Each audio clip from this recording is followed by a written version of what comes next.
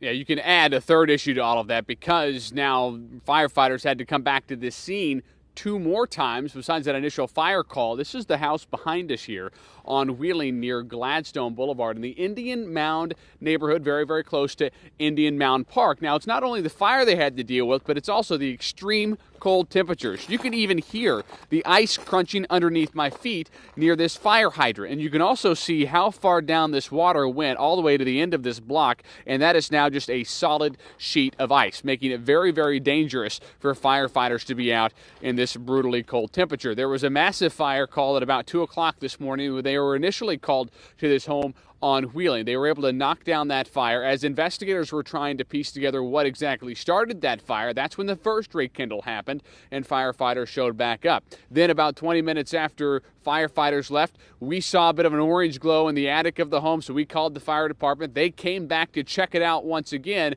put some more water on this fire, and hopefully this time they've got the fire out completely and those firefighters can get a little bit of warmth inside the station because they'll probably be going on some more calls later on today with everything that's happening in Kansas City.